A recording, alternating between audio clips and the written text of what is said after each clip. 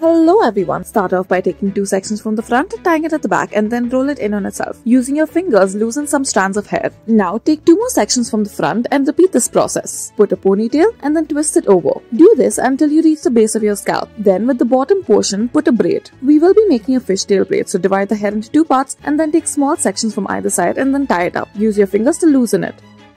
Next, take 2 sections of the hair from the front and then tie it up more towards the right side. Keep repeating the step and slowly move towards the left. Now, taking the parts of the portions that have been tied up, make a braid out of it. Do the same for the other tied up portions as well.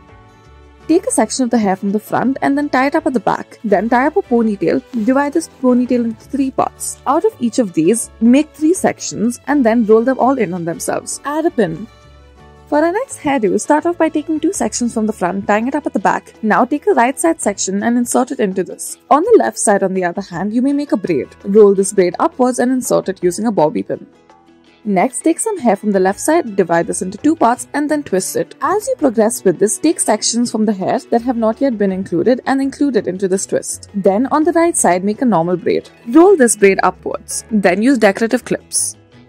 Take 2 sections of the hair, tie it up at the back. Repeat this process one more time. Then take the bottom tie up and insert it through the top tie up. Repeat this one more time.